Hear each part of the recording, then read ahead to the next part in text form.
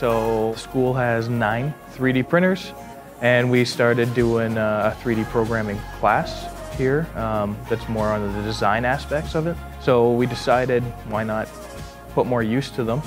So I've been just using the 3D printers here to help Matt Theater create the helmets for Spamalot that's going on.